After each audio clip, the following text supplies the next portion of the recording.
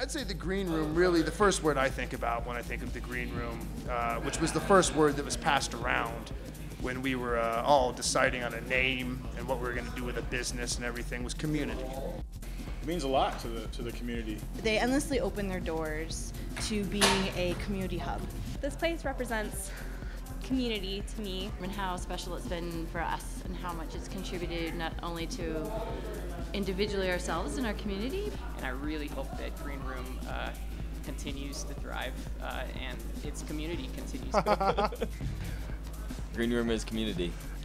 That have been able to kind of experience, you know, a real community vibe. Lectures, things about community events. We love you, Green Room. And just the entire community are very diverse, and the place was started to really be a community hub to give back to everybody. Hopefully we'll be able to get out from underneath this crazy tax debt. So whatever it is that you can donate to help to try and eliminate this thing this cloud looming over our head, we'll just keep the dream alive.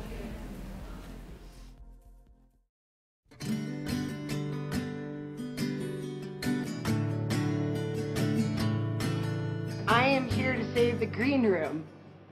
The Green Room is such a special place, and I've been coming there since it was opened. My favorite things about the Green Room are all of the local community events that they put on.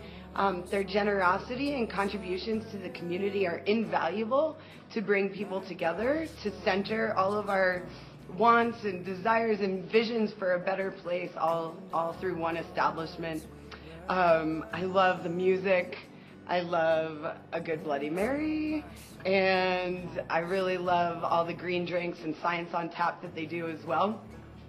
If the Green Room was not around, we would be losing a huge gift to the community. It contributes a place for people to celebrate each other and who they are, and it goes beyond a bar, and it steps into the boundaries of what community should look like. Hi, this is Nolan McKelvey from my friends at Flagstaff's Green Room, a place for community action, for benefits, for friendship, and great local and national music. Let's keep it open, people. Thanks. There are lots of places to drink in Flagstaff. I've been to them. The Green Room is more. To me, it's been a place to dance, like 80s night, to listen to music, bands coming through town, to hold and attend fundraisers, to make art, like the Art Slam, and ultimately to be a place where Flagstaff can come together as a community. And for that, I'm so appreciative. Artistic hub, and kind of a gathering place for creative folks and those individuals that like being around creative folks and you know, enjoying and sharing in the experience that, you know, is orchestrated in those settings and surroundings.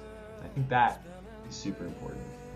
And fundamentally, if the Green Room had to close its doors, I think Flagstaff would be losing a cornerstone of its artistic community and really a gathering place and a breeding ground for a lot of the concepts that make Flagstaff's artistic community so unique and so potent and powerful. So if you're able to seriously help these guys out. Hello, my name is Coral Evans, and this is a video about how I feel about the Green Room. I think the Green Room is a valuable community asset. The Green Room is a place that gives birth to social movements, to culture, to caring, and to compassion. I think the Green Room is unique in that aspect. The Green Room is more than just a pub, more than just a bar, more than just a dance hall. Meetings are held there weekly that have to do with inspiring people to get out to vote, to get out to community, to do community service, to be part of their community, to learn more about their community, to march on City Hall, to make a difference. And that's what's important about the Green Room, and that's why I feel that the Green Room is one of Flagstaff's most valuable assets.